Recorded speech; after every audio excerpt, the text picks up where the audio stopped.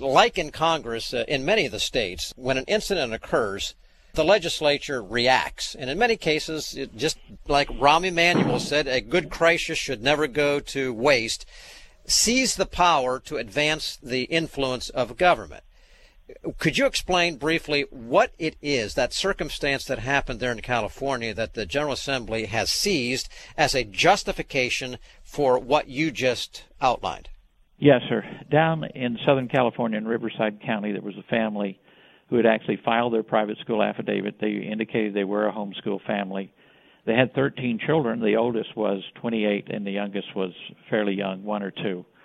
And the 17-year-old daughter escaped, believe it or not, escaped from the home and made some allegations of abuse or neglect. And when the police and CPS got in and investigated, they found some horrible things that are being reported. Now, if we assume these things are true, they would indicate that they actually imprisoned their children.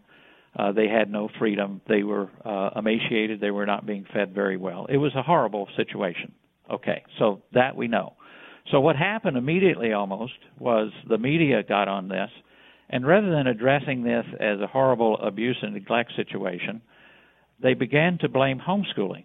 In other words, they stopped talking about the parents and their impact on the kids as it relates to how they raised them, but that homeschooling had enabled, because of the isolation factor, had enabled these parents to be able to isolate their children, and so nobody actually knew what was going on. Now, the reality is that people did know what was going on, and they had seen suspicious situations.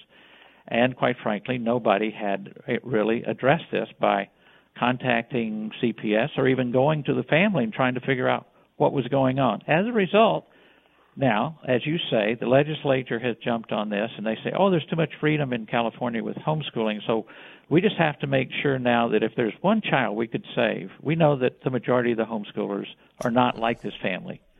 But because this family did it, we know there's probably some others that are like them and have the potential to do it. So we want to look into this legislation, pass legislation, as I indicated at the top of the program.